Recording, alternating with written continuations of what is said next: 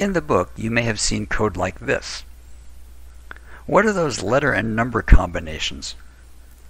Those are base 16 numbers, which are called hexadecimal. What's base 16?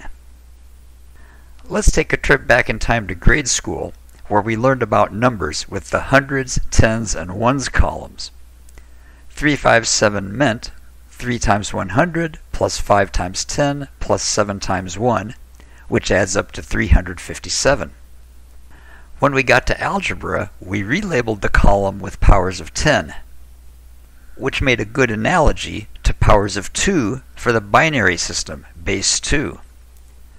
In binary, the number 101 is 1 times 2 to the second plus 0 times 2 to the first plus 1 times 2 to the 0, which adds up to 5. I think you know where we're going with this, to the powers of 16. But there's something we have to consider first.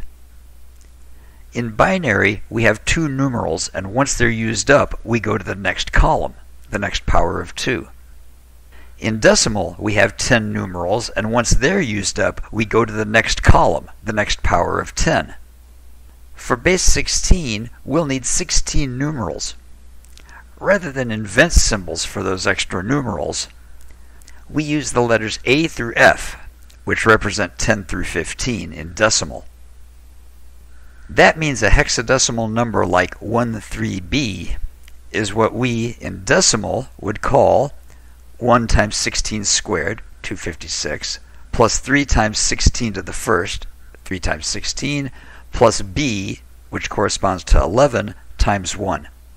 And that adds up to 315 in decimal. By the way, you read hexadecimal numbers as a series of individual digits, and we usually abbreviate hexadecimal as hex. The first number here is hex 13c, not 130c.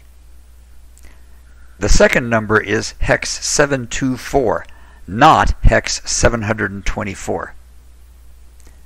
In Java, you can put the hex letters in either upper or lower case. What's so special about 16? Why do we use that as a number base?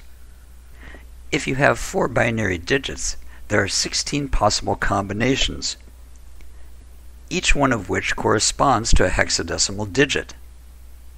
That means 1 byte can be expressed as 2 hex digits and a 16-bit Unicode character as 4 hexadecimal digits.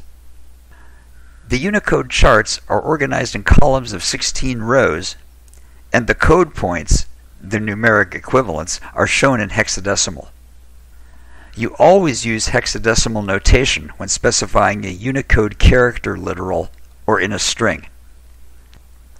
Remember to precede the hexadecimal with \u. You use hexadecimal for integers on those occasions when you need to express numbers in a form that is closer to the bit patterns. You precede the hexadecimal digits with 0x to indicate that this is a hexadecimal number.